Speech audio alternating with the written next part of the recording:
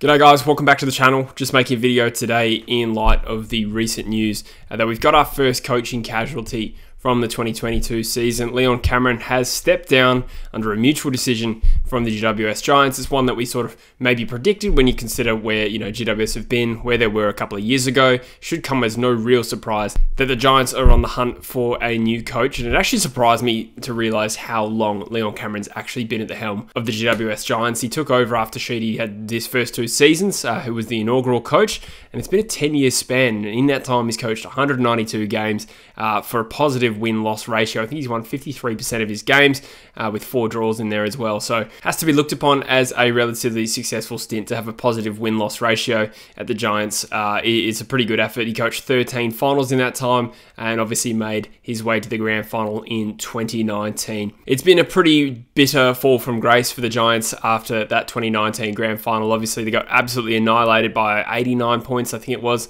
to Richmond, and frankly, they just haven't looked like the same side since. There's a stat obviously around teams that get annihilated in big finals, particularly grand finals, and how they come back the next year. Well, sure enough, they went on to miss the finals in 2020. It was a pretty disappointing season where they finished 10th. And then the fallout from that as well was compounded by losing 6 fairly important players, in particular Jeremy Cameron made his way to Geelong. Zach Williams went to Carlton. 2 very good players for them, and Jeremy Cameron in particular is probably the #1 player on their list they didn't want to lose. A couple of other role players left like Aiden Core, Zach Langdon, Jackson Haitley, and then there's one other that's eluding me right now. But essentially, that was probably the off-season and the season in general that kind of broke the back of the Giants. Certainly, as a potential premiership contender, that was arguably when their window kind of shut. But last year, they were pretty good.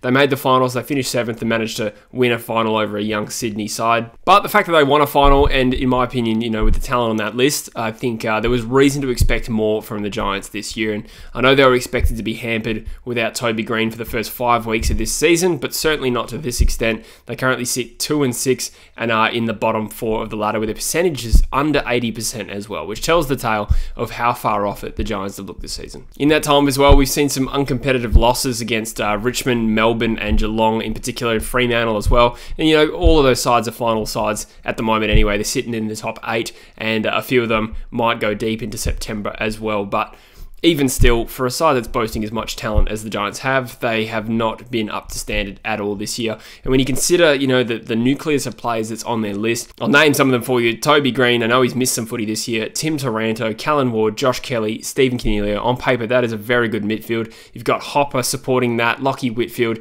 and then down back, Nick Haynes. There's some genuine elite talent in that team, and it's not as though there's a dearth of young talent around them as well. We got Lockie Ash, Tom Green playing really, really good footy. Finn Callahan was a high draft pick last year. Isaac Cumming had a great breakout year last year. Sam Taylor, I think, is one of the best young key backs in the league, and then a smattering of other, high draft picks like Lockie Ash and Tanner Bruin. So in my mind, looking at that list, that's almost the perfect blend of like really good established players and some really high potential young players as well. So I know that they're pretty weak in, the ruck position. On top of that, they still haven't really found a replacement for Jeremy Cameron. Jesse Hogan's been fairly up and down, but even still, that may not be the most balanced list, but that team is severely underachieving. I'm not making this video to lay the boot into the Giants as such, more just sort of adding context and perhaps justifying the decision to move him on, because I think I'm a believer in when the talent looks all sweet at a club, you do need to sort of look, other than potential extenuating circumstances, you do need to look at the top and wonder if is the coach the best person to get the most out of the current players. Now, in terms of extenuating circumstances, well, I'd argue that losing all those players, in particular Jeremy Cameron, was a massive blow to them. But, last year they still made the finals, still won a final,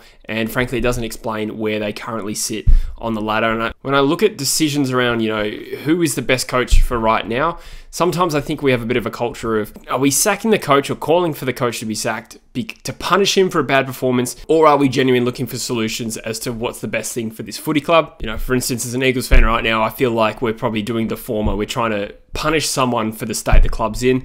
As for the Giants though, however, I think we're a little bit removed from the adversity of those players leaving. And to be honest, I think this is probably a justified sacking. I say sacking, it was a mutual termination, but let's be honest, he was never getting a contract next year. And it's a tough one because he's a proven successful coach. He's overseen the entire period where the Giants have been good, gotten through that grand final, played in plenty of final series, a number of prelims as well. But there is such a thing as, fatigue, coach fatigue. The longer you coach at a particular club, some coaches just burn out. Some can do it for extended periods, but others can't. And I think he goes on to quote something Ross Lyons says. He says, you can't be 99% in the role. You've got to be 100% all the time. And I guess with Leon Cameron, he felt that he didn't necessarily have everything left to give in this particular role. So the hunt for a replacement well and truly begins. Who is that going to be? I believe it's McVeigh that's stepping in to the role for the rest of the year. But, you know, obviously it's far from a given that the caretaker coach is going to get the permanent gig as well. There's a bit of suggestion that James Hird could find his way to a head coaching role. For me, I think the optics of that would be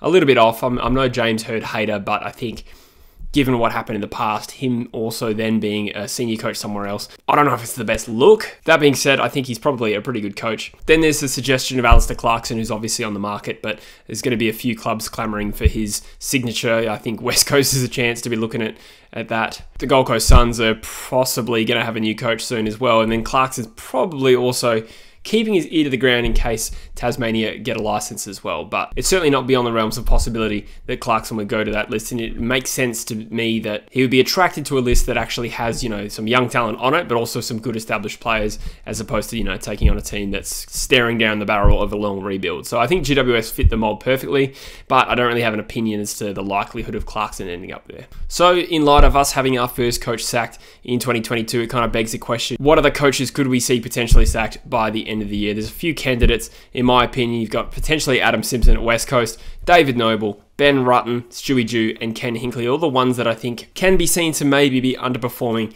based on their preseason expectations. As for Simpson, I think he's still got a couple of years left on a contract, and I think it would be a massive financial payout for West Coast to part ways with him, so I think he's good for at least another 12 months. Ken Hinkley has the immense pressure of a Port Adelaide fan base who are very, very impatient, but they've won 3 in a row, and it's still very conceivable that they could bounce back into the finals, in which case he would be safe. Ben Rutten, it's probably a little bit harsh to include him in this, but obviously the Dons aren't faring any better really than the Giants this year. They might have just climbed them this week on the ladder, but considering they made finals last year, I think Rutten's got a couple of credits in the bank, and it would have to go horribly pear-shaped for him to get the sack this year. So then you've got a couple of more realistic options in my opinion. David Noble has taken over at North Melbourne last year, but so far this year, they are horribly uncompetitive, and to be honest, if they don't improve at some point in the season, you could see the pressure mounting, because I think it was only a couple of years ago that North wanted to make the top 4 within 3 years. And then you've got Stewie Dew, who I believe is in a contract year, so he's kind of in the position now where if he has a bad month, it could spell the end for him. So far the Suns are performing acceptably well. 3 wins and 5 losses, and just coming off the back of a big win over the Sydney Swans in Sydney. But the Suns do have this history of starting seasons well, and it's all going to come down to how well they run out this season. But Dew could be the next one on the chopping block. But anyway, guys, those are just my quick thoughts on Leon Cameron being turfed and all the other possible coaches that may be under pressure at least this year. Let me know in the comments, who do you think the Giants should try and approach? You know, outside of Clarkson, who would you like to see if you were looking for a coach right now on the market? And also, what are your thoughts on the other potential coaches there who might get the sack? As always, I look forward to your comments. Thank you again for watching, guys, and I'll see you in the next video. Cheers.